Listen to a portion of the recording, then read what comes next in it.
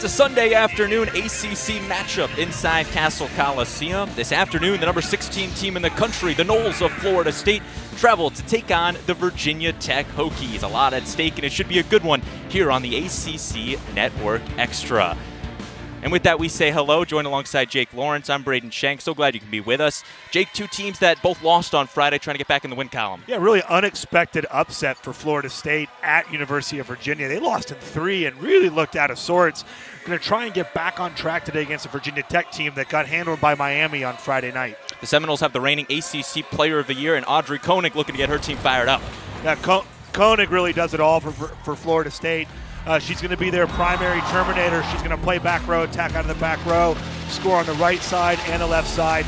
Reigning ACC Player of the Year for a reason, Braden.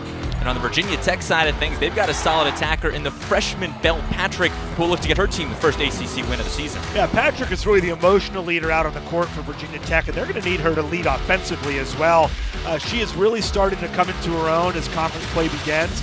The offense has struggled for Virginia Tech, and Patrick needs to be a big part of it if they're going to be able to compete tonight against the Seminoles. Again, both of these teams coming off of a loss on Friday night. We mentioned Florida State, Virginia, but Jake, Virginia Tech, Miami wasn't necessarily close according to the stats. Yeah, the thing that really stands out for me is Virginia Tech almost got doubled up in terms of kills against Miami. They're just not scoring enough points. Miami came in and played very well. You average over 15 kills a set, you're going to win a lot of matches. But a lot of those sets were close early, and if Virginia Tech can just find a way to generate some more points out of side out, service even, and transition, I think that they're going to be a little more competitive today.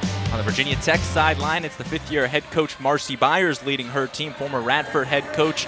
Coaching this team, that's 6-7 thus far. But you go to the other side, Jake, and you have the 17th-year head coach, Chris Poole, who's one of the best active head coaches in the country. Yeah, Chris Poole's been doing it forever, coming from Arkansas, Florida State.